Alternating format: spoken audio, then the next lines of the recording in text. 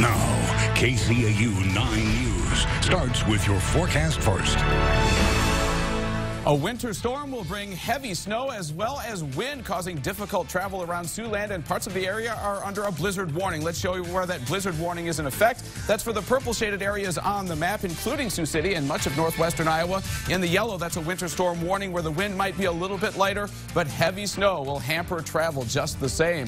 Here's our satellite and radar showing that it's cool enough for snow across the northwest, still rain across the south and east, but that will change overnight as cooler temperatures move in. 35 degrees at 9, 35 degrees at 1, and 33 degrees at 5 o'clock as the snow rate picks up. How much snow to expect in your community? The answer is coming up in your detailed forecast. KCAU 9 News starts right now.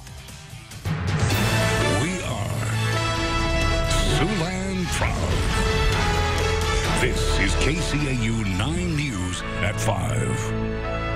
And good afternoon. Thanks for joining us today. I'm Tim Seaman. And I'm Jenna Renstrom, and welcome to the new home of KCAU 9 News. As you just heard from Chief Meteorologist Fred Hexum, we're bracing for the biggest storm we've seen all winter here in Siouxland. KCAU 9's most accurate forecast is calling for blizzard conditions and up to 16 inches of snow in some areas. That winter storm is our top story.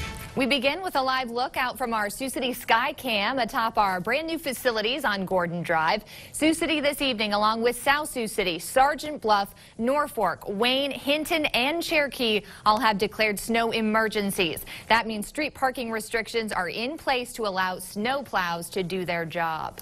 And we're joined now by KCAU 9 meteorologist Elisa Raffa. She's live at the Iowa DOT garage here in Sioux City, where the plows are gearing up and getting ready for this storm. Elisa? Guys, it's hard to believe that we're talking about snow preps a day after